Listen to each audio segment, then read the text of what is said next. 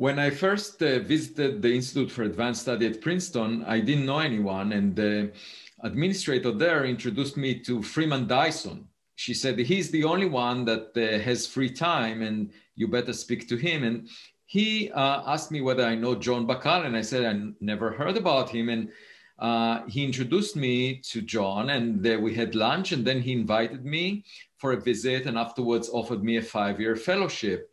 And he took a gamble on me because I didn't know any astrophysics. I didn't know how the sun shines. And I remember that after the visit, he invited me to his office and said that they would like to offer me a 5-year fellowship in astrophysics under one condition, that I'll switch to astrophysics. I went down the stairs and I met one of the fellows there. And I told him, John just offered me a 5-year fellowship. That's fantastic. And he said to me, how is that possible? We're supposed to discuss your candidacy this afternoon.